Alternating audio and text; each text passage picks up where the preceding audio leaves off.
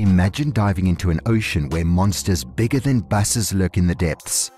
We're about to uncover some of the most terrifying sea creatures that ever existed. Think the T-Rex was scary?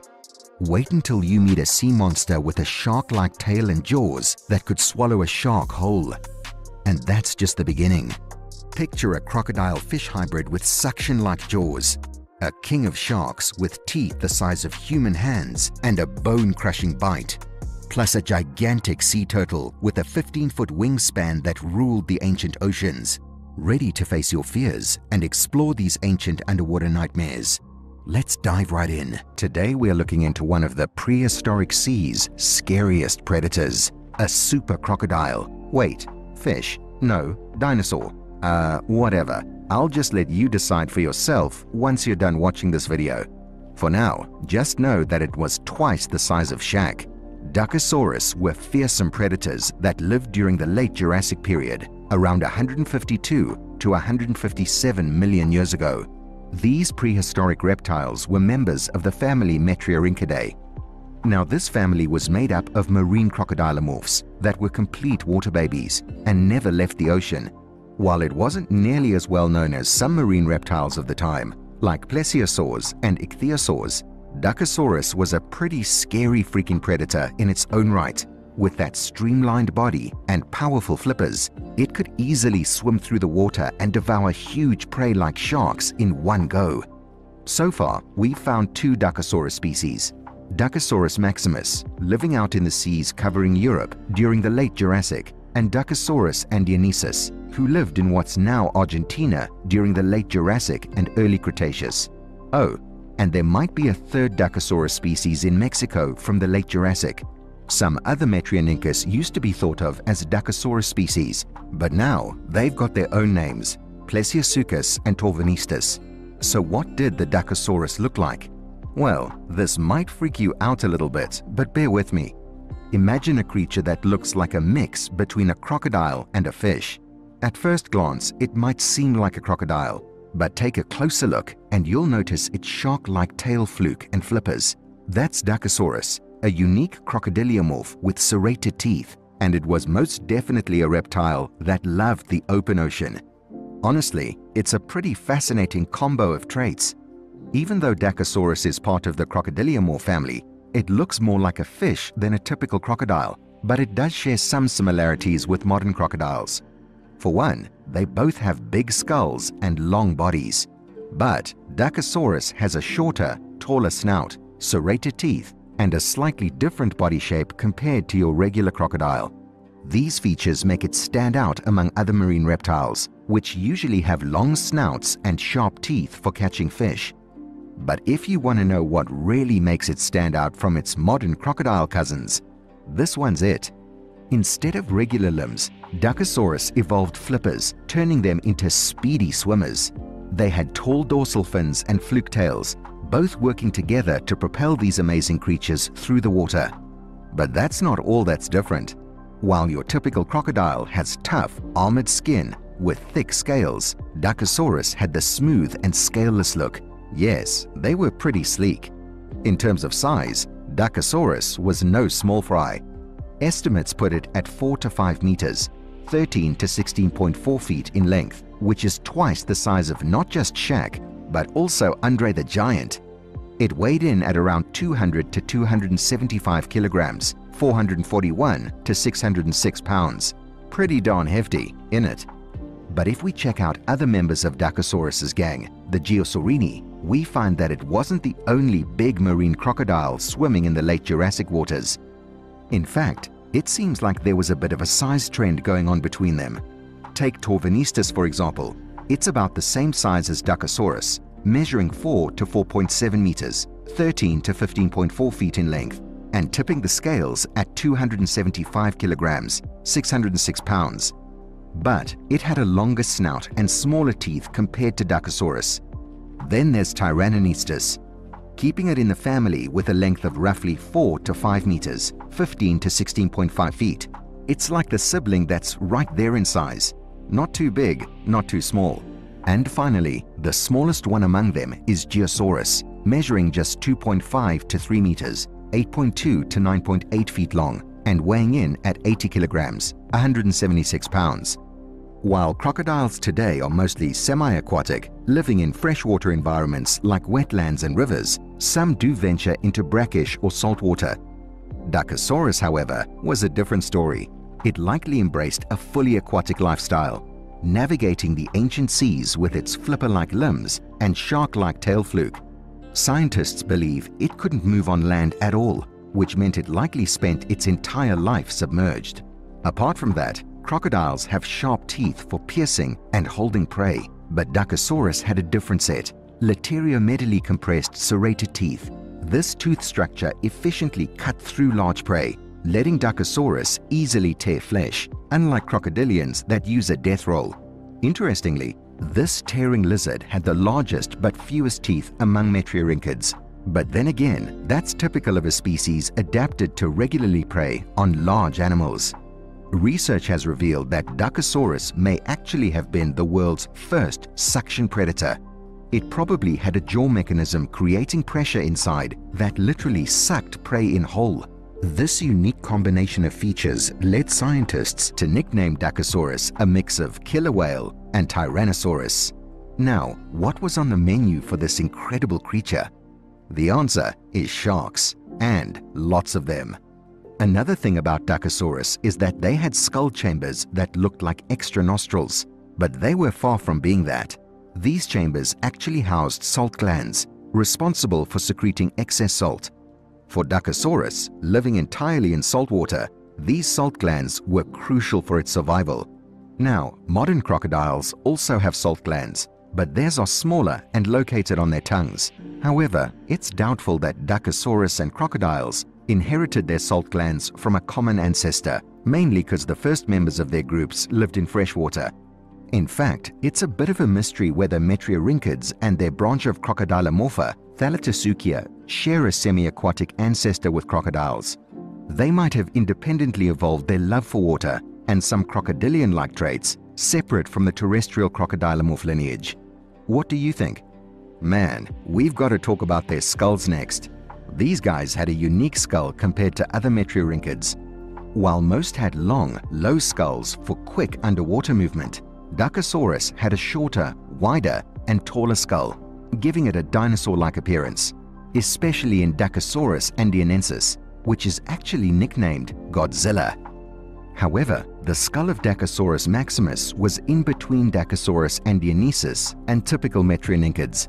This deep skull allowed for a powerful bite but created more drag, explaining its rarity among marine predators. Now, the life cycle of fully aquatic reptiles like Dakosaurus is pretty hard to crack, and here's why I say that. Typically, reptiles reproduce sexually by laying eggs, a process that involves leaving the water. So, how did they reproduce? Well, scientists think Dakosaurus might have evolved to be viviparous, meaning it gave birth to live babies. They compare it to ichthyosaurs, which also gave live birth.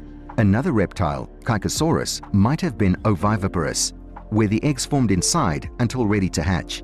But Dakosaurus probably didn't lay eggs on land. Fossils show a pregnant Dakosaurus mom giving birth to a baby with small paddle-like limbs, just like adults. This strongly suggests live birth. No nesting sites for Dakosaurus have been found, supporting the idea that they gave birth to live young. Still, we're not sure how long they were pregnant, how fast the babies grew, or if the parents took care of them, so there's a lot left to discover. But for now, let's talk about the things we do know, like their interactions with other species. When it comes to the aquatic world, the competition and prey of the formidable Dakosaurus depended on the specific sea in question. The paleofauna in Europe differed from that in South America. In Europe, Dakosaurus likely shared its aquatic home with fellow predators such as Geosaurus giganteus, Cretaceous suvicus, and Brachiosaurus gracilis.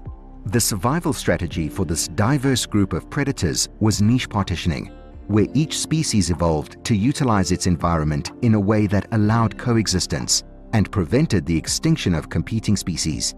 For instance, Cretaceous suvicus and Brachiosaurus gracilis, with their elongated snouts, were likely specialized in feeding on fish. Brachiosaurus might have targeted smaller fish, while Cretaceous suvicus could have been a more versatile feeder. On the other hand, Steniosaurus, another crocodiliform in the mix, might have been a slower swimmer, relying on ambushing prey. This niche partitioning extended to the two top predators, Dakosaurus and Geosaurus.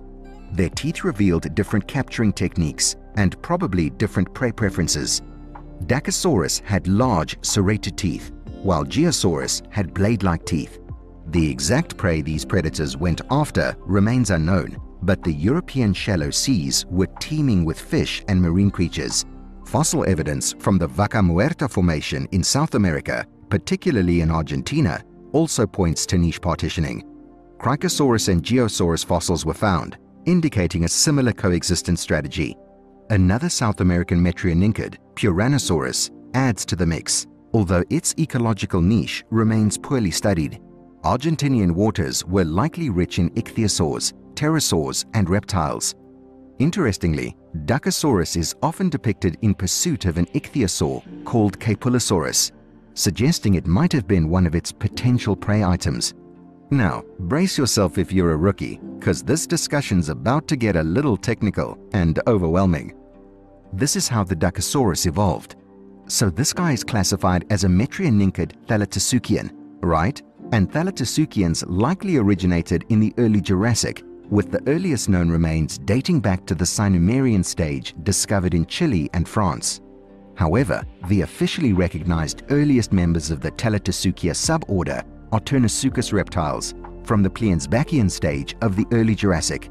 Turnasuchus already had somewhat elongated jaws, and its successor's jaws became even more elongated, with some characteristics considered ancestral traits of the Teleosauridae and Metrionincidae groups. Despite these insights, the evolution of metrionincid crocodilians is poorly understood due to limited studies, taxonomic challenges, and a lack of complete skeletons. However, it is confirmed that the evolution of Metrionincidae led to highly diverse reptiles in terms of form, biodiversity, and function, likely reaching its peak before the Jurassic-Cretaceous boundary. Turning to the history of Dakosaurus's discovery, the journey takes us back to the 19th century in Germany, where the first fossils were initially thought to belong to Megalosaurus, a theropod dinosaur. Later, they were named Geosaurus maximus, before being attributed to the new genus Dakosaurus. In 1871, additional fossils were mistakenly linked to Megalosaurus and named Megalosaurus skenathemi by Emanuel Bunzel. These fossils are now believed to be from a Dakosaurus maximus specimen.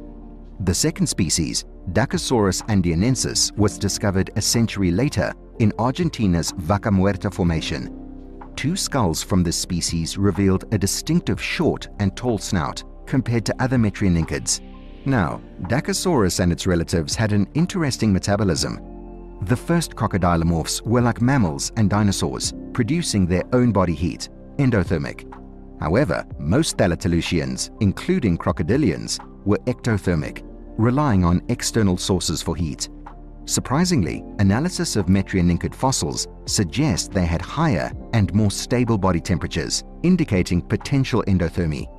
This allowed Dakosaurus to be more active than crocodilians and other ectothermic Thalattosuchians. Although metrionincid metabolisms were lower than plesiosaurs and ichthyosaurs, their high metabolism might explain their survival into the Cretaceous period. As global oceanic temperatures fell at the end of the Jurassic period, ectothermic teleosaurs declined. Dakosaurus, with its higher body temperatures, may have been less vulnerable to climate change. Although we're not sure yet, there's speculation that Cretaceous metrionincidae, like Dakosaurus andianensis, may have evolved even higher metabolisms. So how did they go extinct? Well, the sea crocs, including Dakosaurus, vanished before the end of the early Cretaceous. Since then, other crocodilomorphs have adapted to marine life, but none have embraced the ocean as much as Dakosaurus and its relatives, especially with their unique marine adaptations.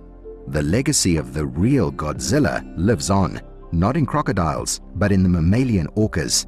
These marine creatures have taken up the role that Dakosaurus and its relatives once held in the ancient seas. To wrap it up, Dakosaurus, found in Europe and South America, lived for about 20 million years, spanning from the late Jurassic to the early Cretaceous.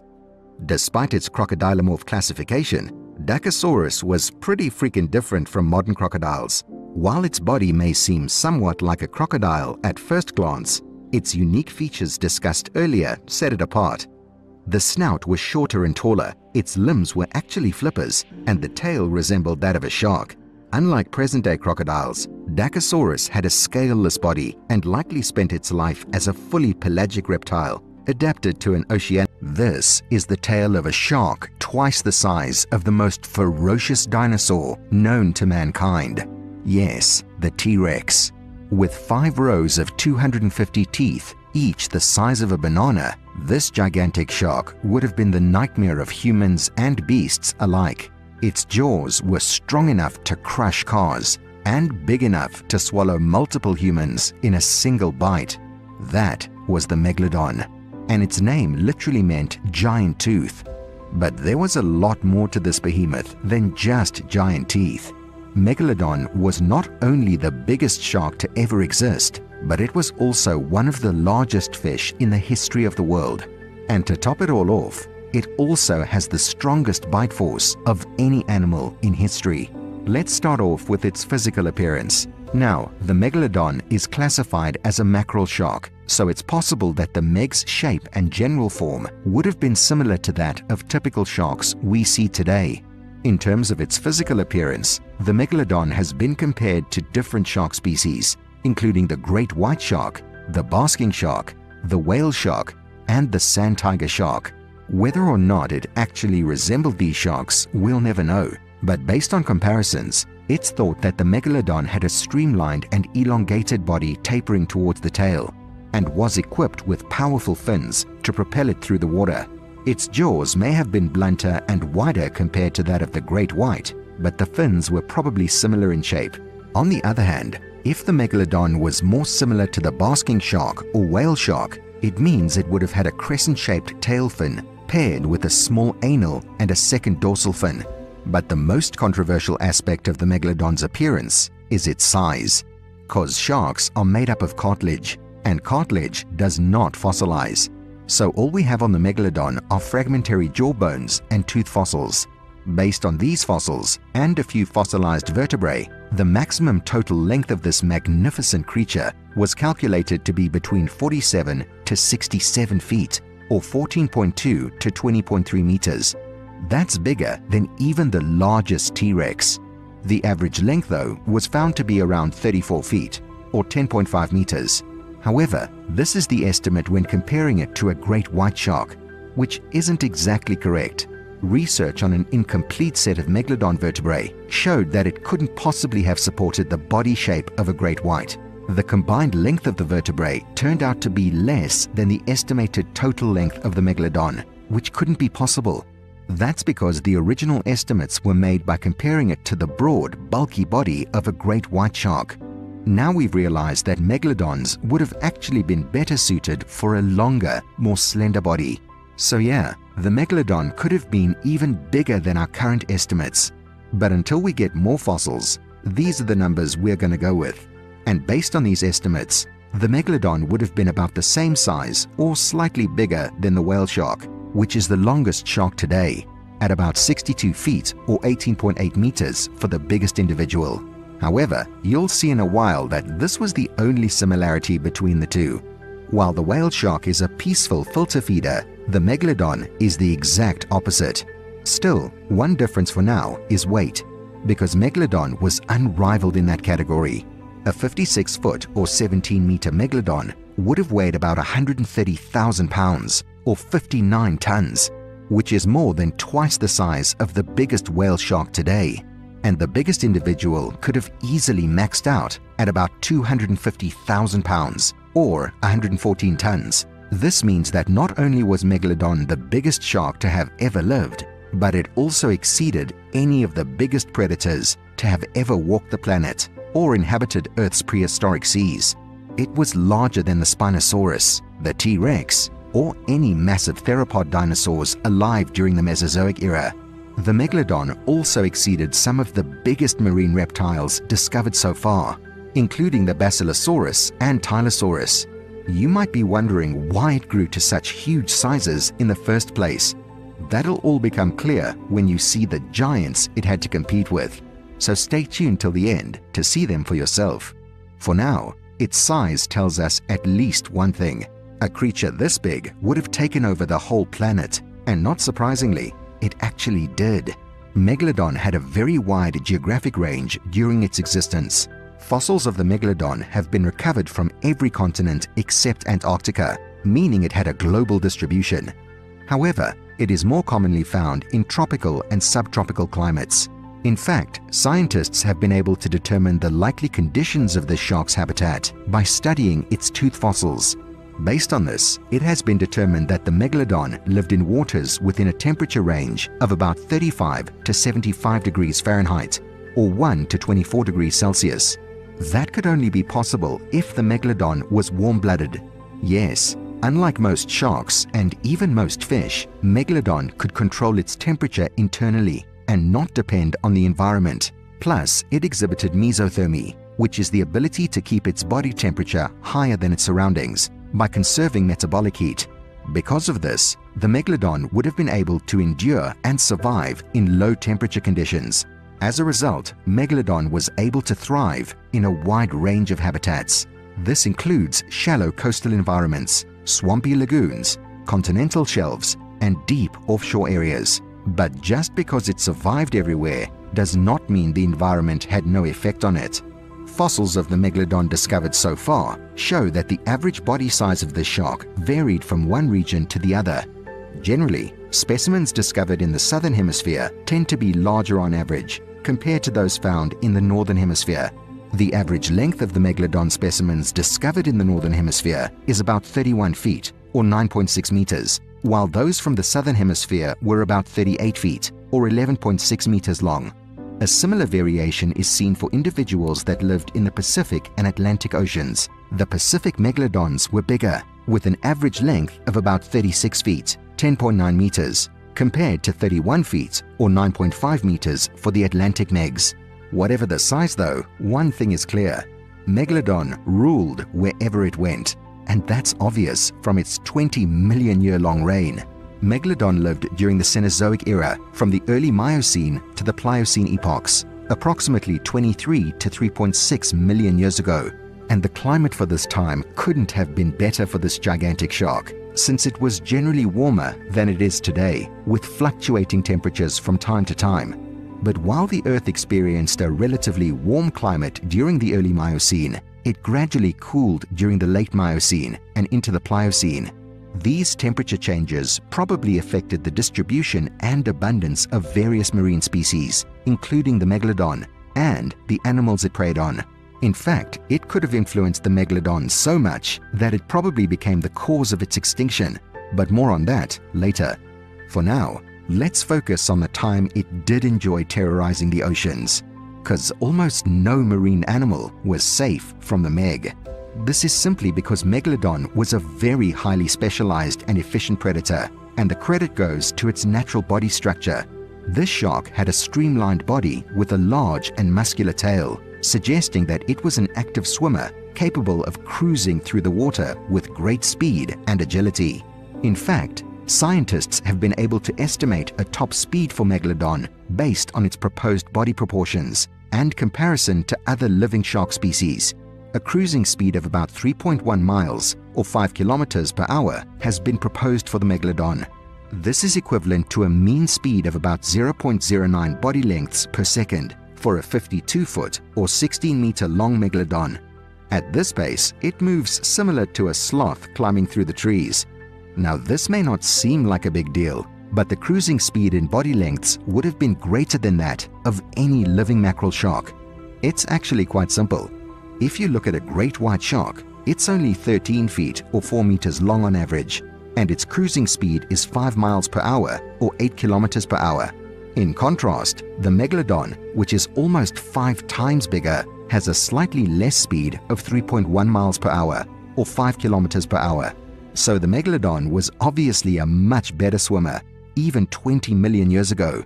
That could also be why it's thought to be a solitary hunter, because let's be honest, if 2 Megalodons started hunting together, they'd wipe the ocean in no time. And you don't have to take my word for it. Research published in August 2022 estimated the Megalodon would have been able to devour prey the size of orca whales, which could be up to 26 feet or 8 meters long and weigh more than 8,000 pounds or 3 tons in just 5 bites. So it's safe to say Megalodon was not just an apex predator, but the king of apex predators. Its diet was probably made up of fish, baleen whales, toothed whales such as ancestral forms of modern sperm whales, dolphins, killer whales, sirenians such as dugongs and manatees, and seals. Seals and dolphins might make sense, but how could it possibly take on whales? Well, its massive teeth, shaped like broad triangles with serrated edges, were perfectly adapted for grasping and tearing apart large prey. Plus, the Megalodon's jaws were also huge, just like the rest of its body. In fact, they were so massive that they could swallow 2 adult humans standing side by side. In addition to being massive, the jaws were lined with up to 276 banana-sized teeth, each of which measured about 7.1 inches or 18 centimeters diagonally. So they were more knives than teeth. And luckily, we don't have to guess the kind of damage they could have done. In 2008, a group of scientists conducted an experiment to measure the bite force of an 8-foot, 2.5-meter long great white shark. They then used these measurements to estimate the bite force of a Megalodon by scaling the results to match its maximum size and conservative minimum and maximum body mass.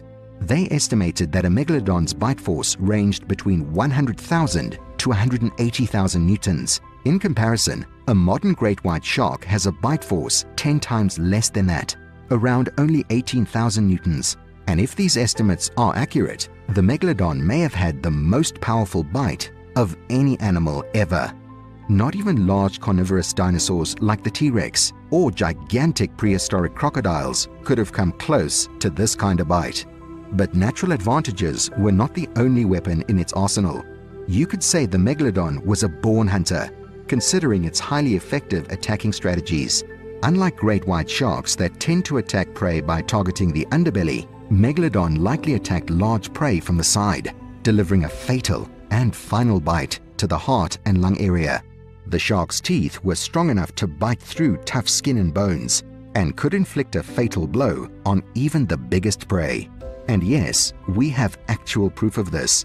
Fossils of large baleen whales from the Miocene epoch have been found with huge bite marks on the rib cages like this, and it doesn't take a genius to know which animal it could have come from. And based on multiple other similar fossils with bite marks on different parts, it's thought that Megalodons probably adapted their attack patterns based on the specific size of the prey they hunted. For instance, they probably rammed smaller whales with their blunt snout, disorienting them from delivering a fatal bite, while they killed sperm whales with a single bite to the head. It's also likely that the Megalodon immobilized larger prey by biting off parts of their flipper and tails before killing and feeding on them. Still, there were a few animals that wouldn't have gone down so easily in front of this behemoth. Think about it.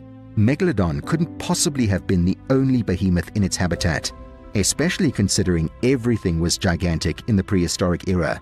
The seals, dolphins, sea turtles, and sirenians in its ecosystem were certainly easy prey for this mammoth shark.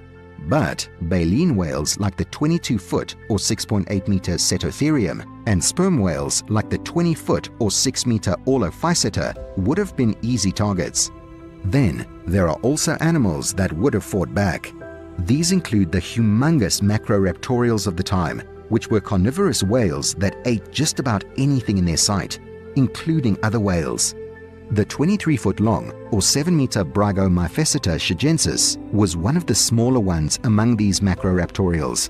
The largest out of all macroraptorials, Livyatan, would have been every animal's nightmare. Some of the whales from this genus grew to a maximum length of about 57 feet or 17 meters, had the largest biting teeth of any known animal, longer than 1 foot, and targeted the same prey species as the Megalodon. However, the massive size of the Megalodon would have given it an edge over these predators. So while it may have fought these animals for prey or defense, it's certain that adult Megalodons did not become prey for any animal in history. The young Megalodons, though, would have had a harder time, since it's thought that they were likely preyed on by other large predatory sharks, like great hammerhead sharks, which existed in the same time period and regions. As for adult megalodons, the only animals to take on them head-to-head were other megalodons. Yes, these sharks, like modern sharks, may have competed against each other, and also may have exhibited cannibalism, with larger individuals preying on smaller ones. This would have been especially true for young megalodons, way before they started swimming in open waters. See, unlike many fish that simply lay eggs, laminiform sharks like the megalodon have a different reproductive method. Their eggs hatch inside the mother's body, and the young sharks stay there until they're big enough to survive on their own.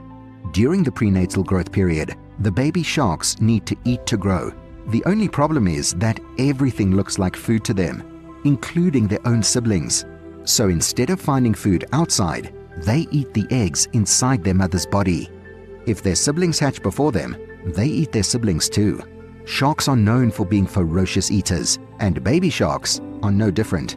We don't have any direct evidence from fossils to prove that baby megalodons behaved this way, but it's likely they did. The massive size of adult megalodons supports this idea. This enormous size was probably both a cause and an effect of the evolutionary pressures in the prehistoric ocean ecosystem.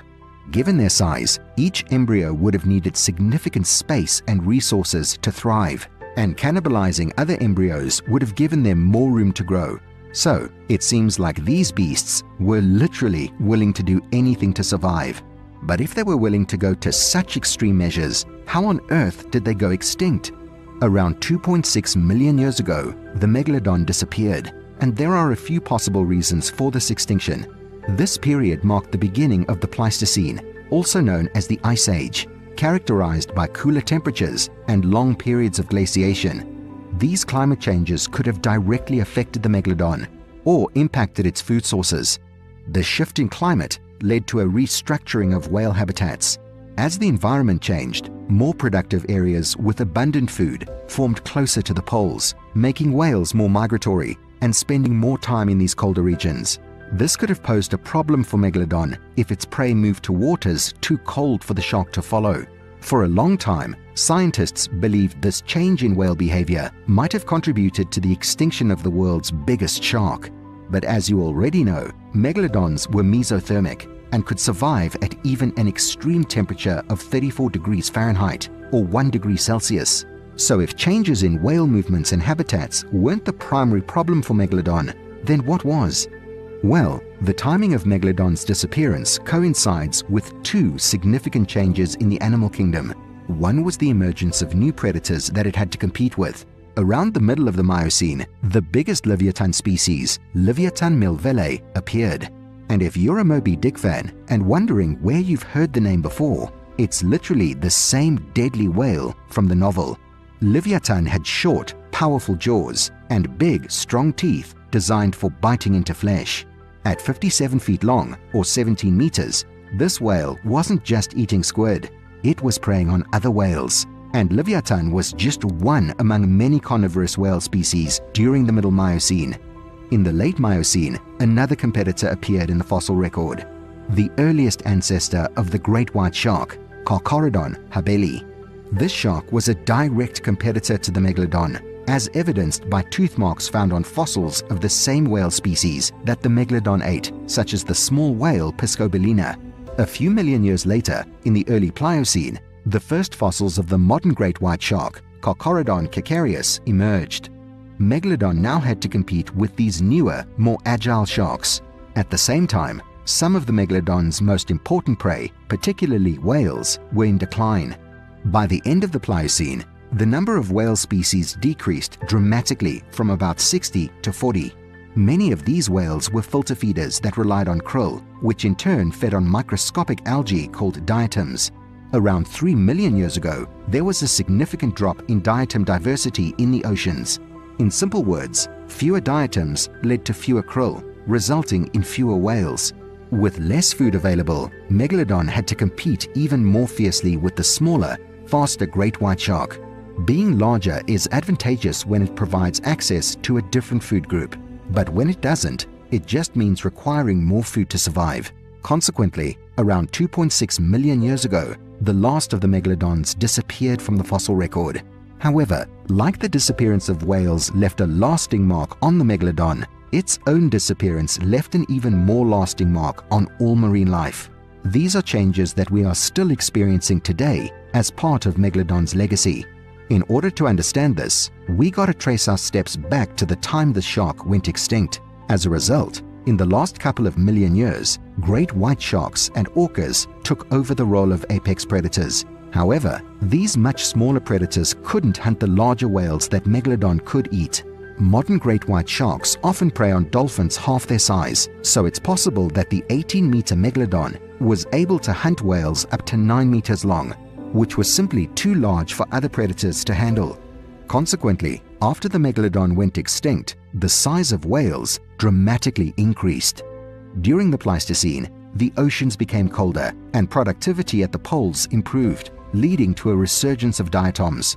This new, productive environment, combined with the absence of large predators, allowed whales to grow to sizes twice as large as the biggest whales of the Pliocene.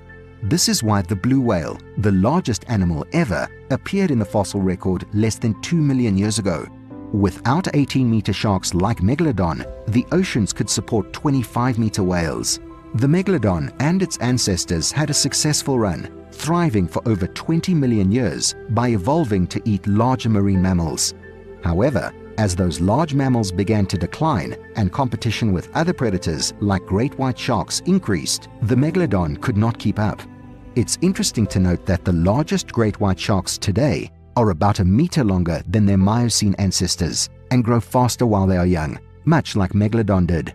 It took nearly 30 million years for the mega-toothed sharks to evolve into the enormous Megalodon, a transformation driven by the gradual increase in the size of whales and other marine mammals. Today, whales are already huge and face very few predators, leaving the role of a super shark open.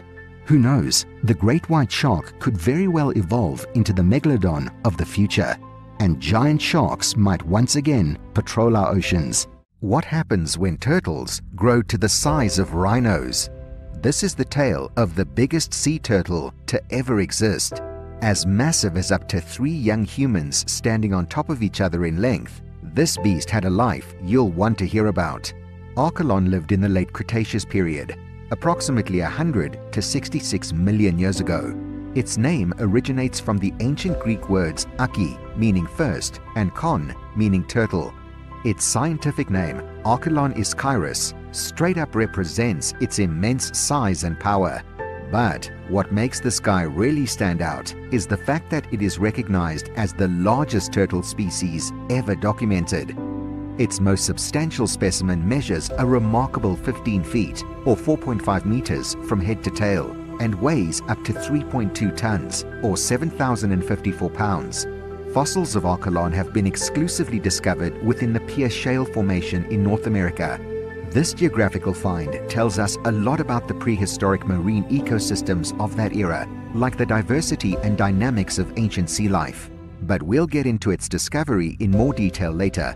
First, we have got to talk about what it really looked like.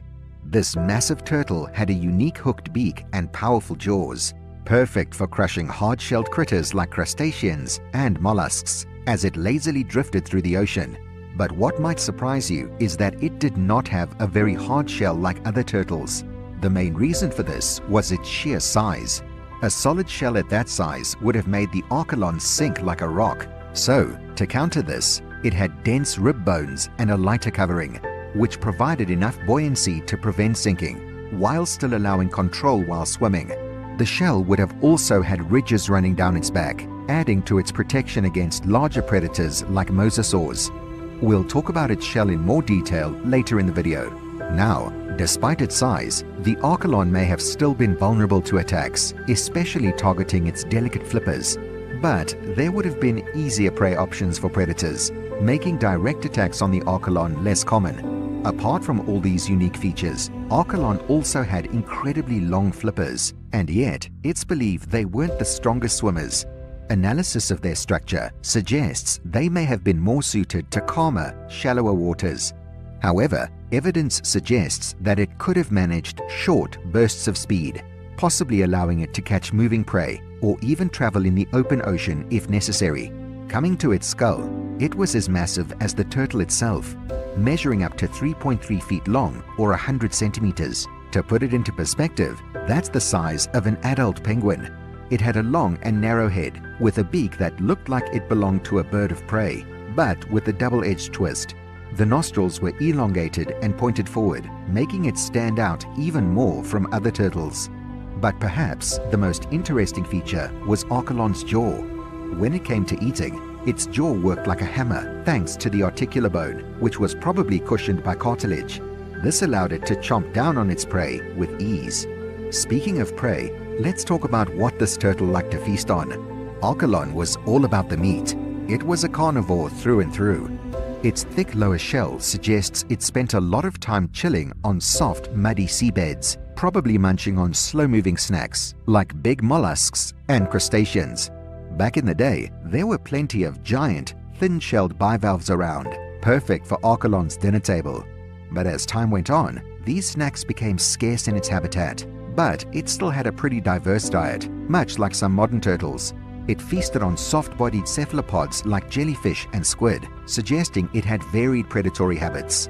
With its jaws built for crushing, Archelon likely enjoyed munching on large crabs and mollusks too.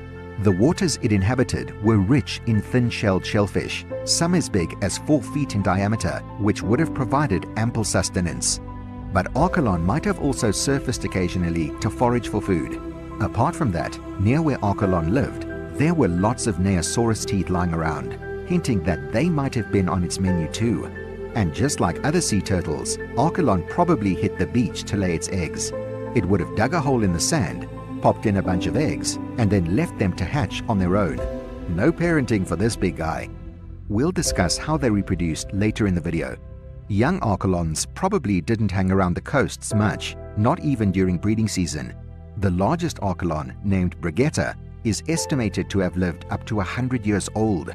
It might have met its end while partially buried in mud in a state called brumation, kind of like hibernation but underwater. There's been a long-held belief that marine turtles, including Archelons, brumate underwater, just like freshwater turtles. But considering how often they had to come up for air to avoid drowning, that might not be quite right. As for where it lived, fossils found in states like Wyoming and North Dakota, specifically within the Pierre Shale Formation, give us clues about Archelon's habitat preferences during the late Cretaceous period. This giant turtle likely favored shallow sea environments, as indicated by these discoveries.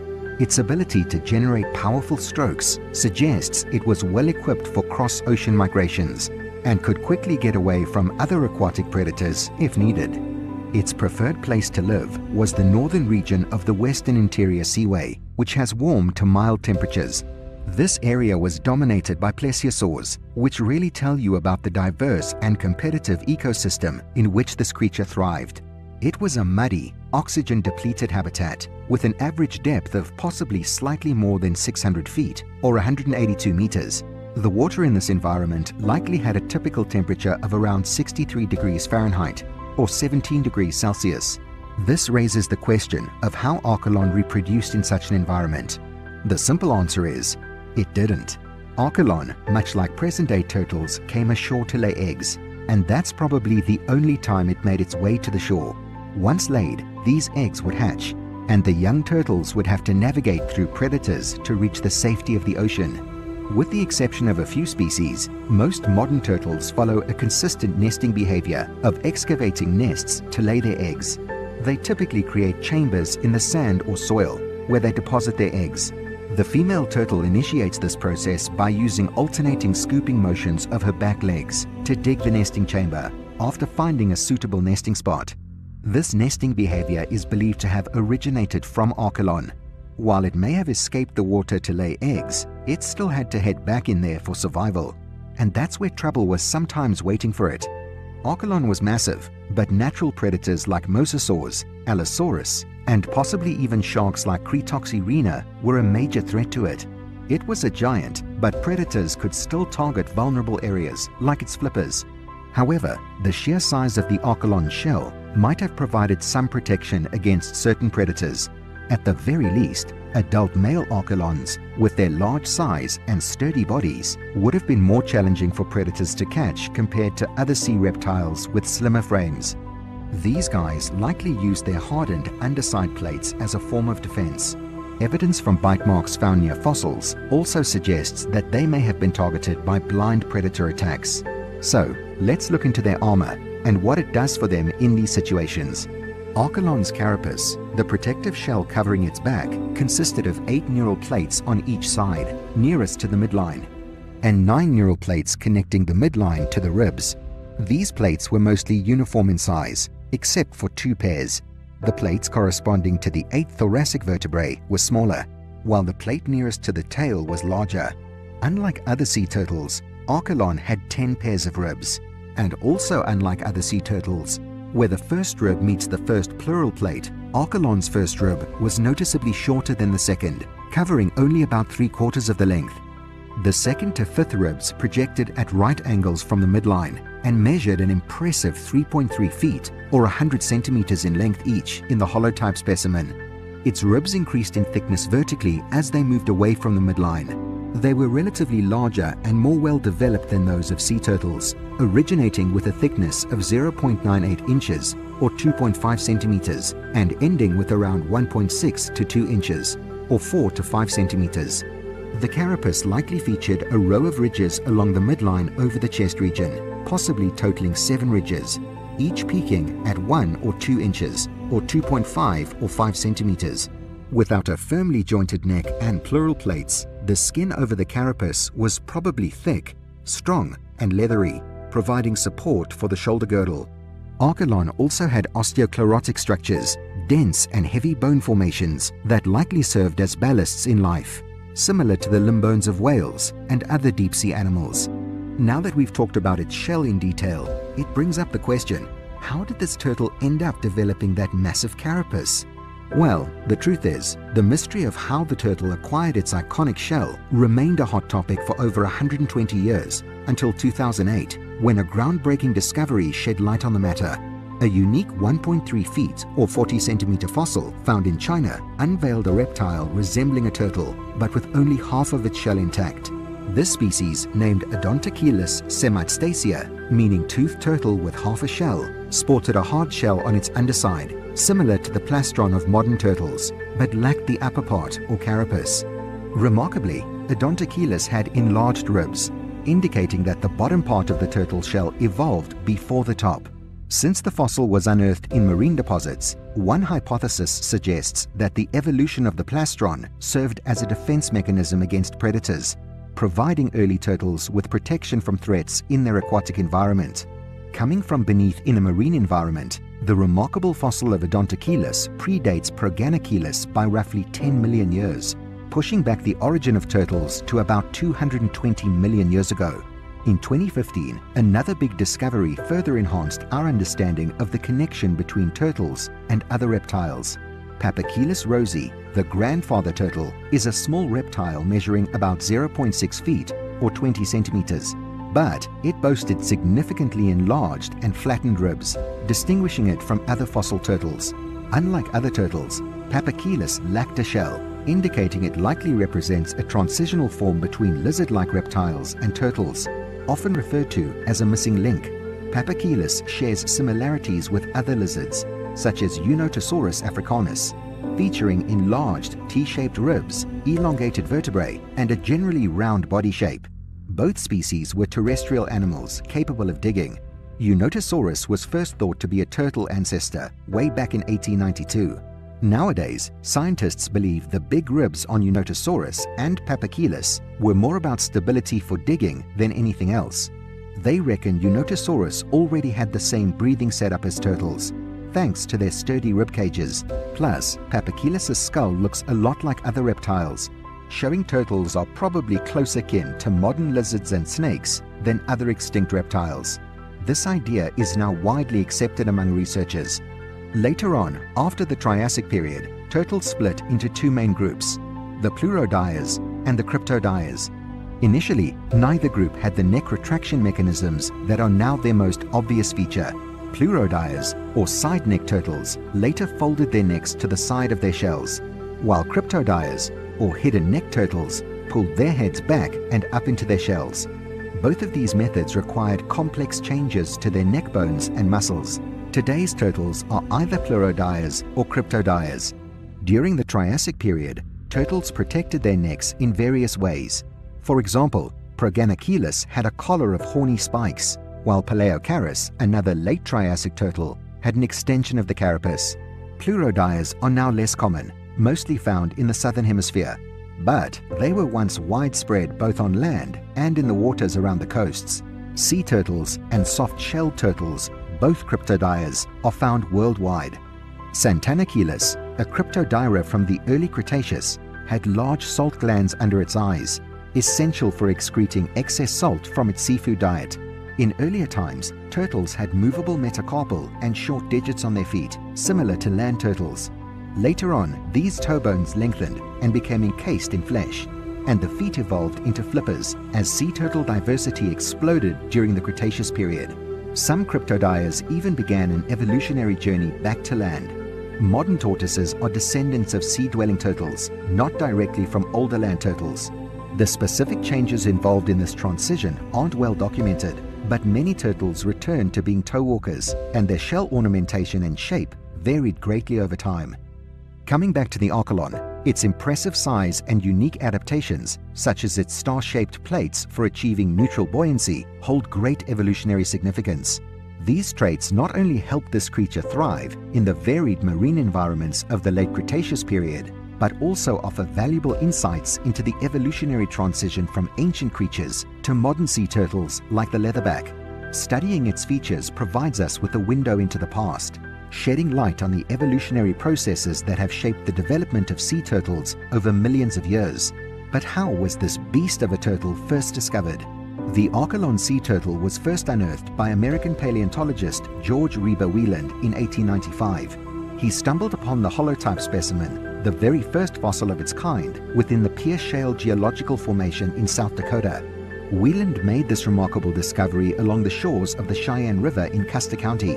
Interestingly, the specimen he found lacked its skull, but in 1897, another individual stumbled upon a fossilized skull of the turtle in the same area.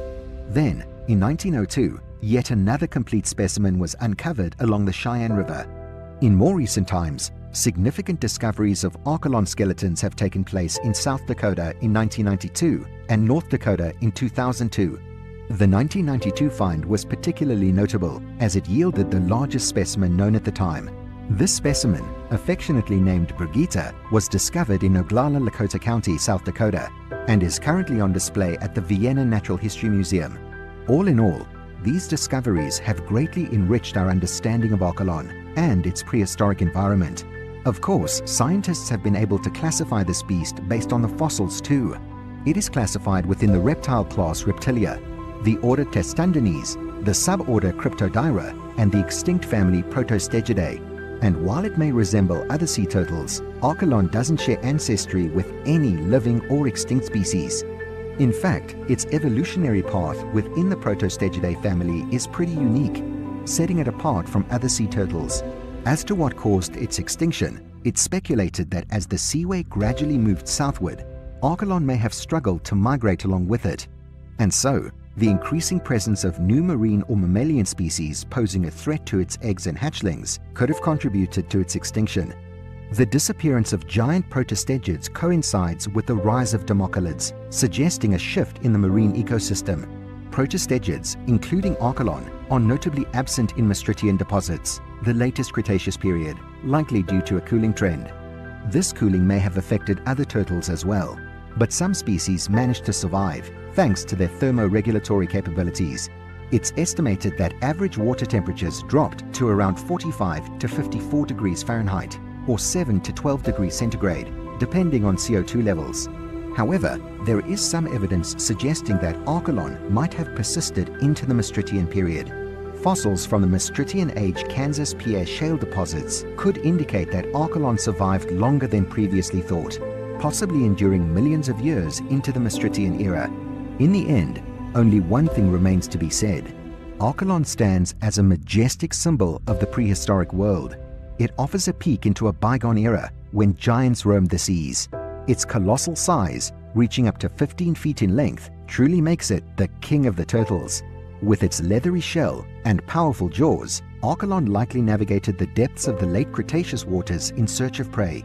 All of its fossils that have been recently pulled out give us remarkable insights into the prehistoric marine ecosystem. It's quite amazing how, despite being beyond huge, this turtle was still not invincible in the scary waters of South Dakota.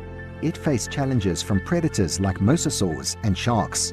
Yet, its resilience and evolutionary adaptations tell you about the incredible diversity and survival strategies of ancient marine life. Today, Archelon's fossils serve as invaluable treasures, offering clues to understanding the mysteries of our planet's distant past. As we continue to explore and uncover the secrets of our natural world, Archelon will forever be the most amazing turtle that once lived beneath the waves.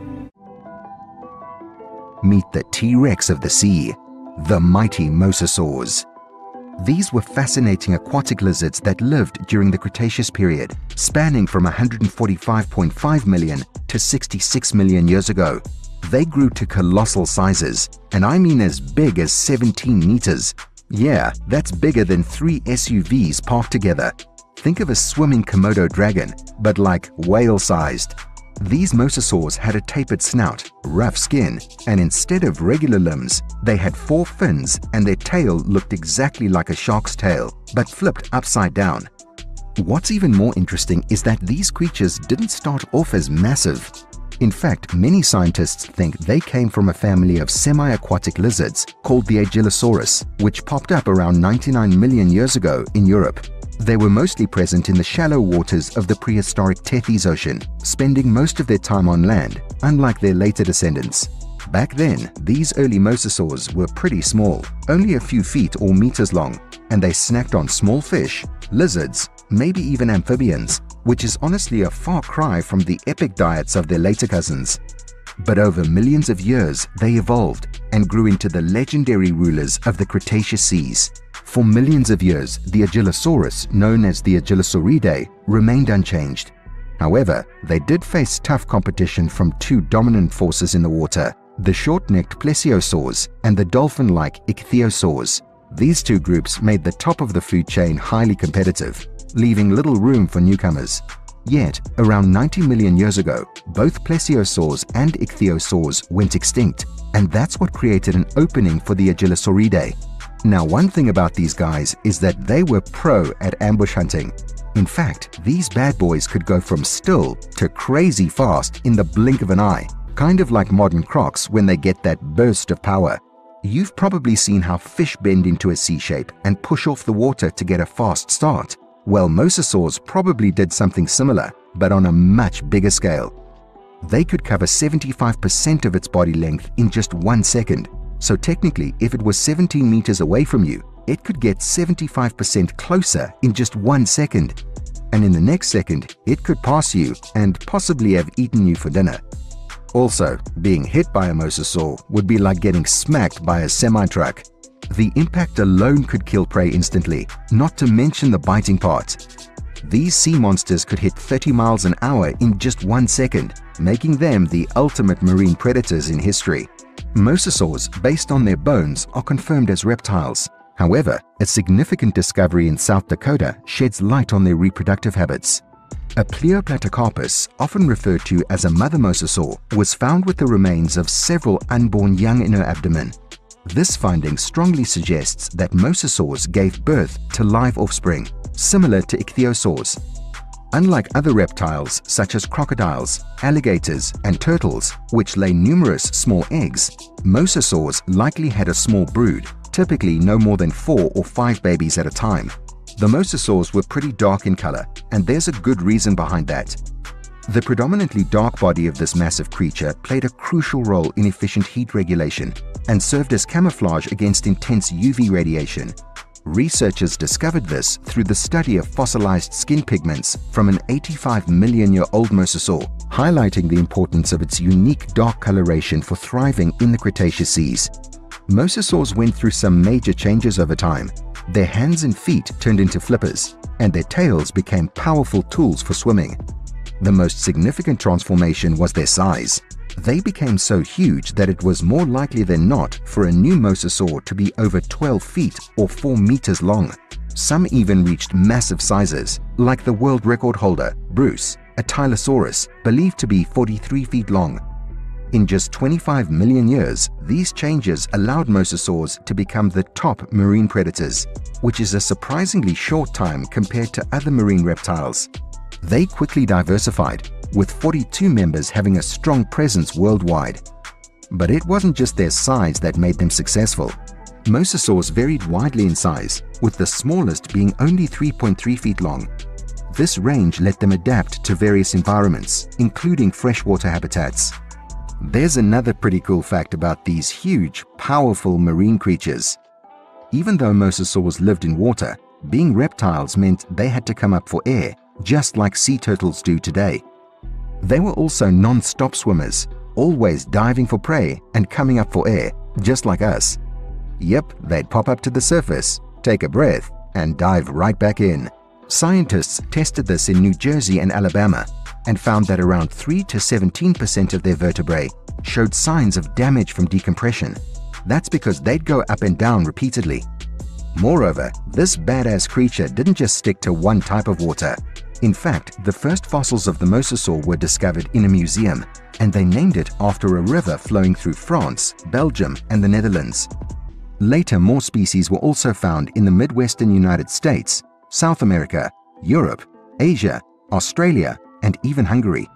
This just goes to show how versatile this creature was. It wasn't just limited to freshwater, it also made appearances in cold Antarctica, and there are probably a lot more of these guys waiting to be discovered, maybe even near your city. Now, across the mosasaur family, their teeth varied and were highly specialized, with curved teeth that point backward to the throat and an additional set on the roof of the mouth. Any venture into this seagoing lizard's mouth was undoubtedly a one-way trip. The question that follows such a scary bite is, what did the Mosasaurus actually eat? Thanks to a cool find in Canada in 2008, we got some clues. Workers found the bones of a Mosasaurus. The paleontologists uncovered not just the lizard, but also its last meal. They found fish bones in its gut and under its skeleton, belonging to a 3-foot-long fish. What's exciting is that some of the fish bones had bite marks, and their positions hinted that the fish was the mosasaur's final snack.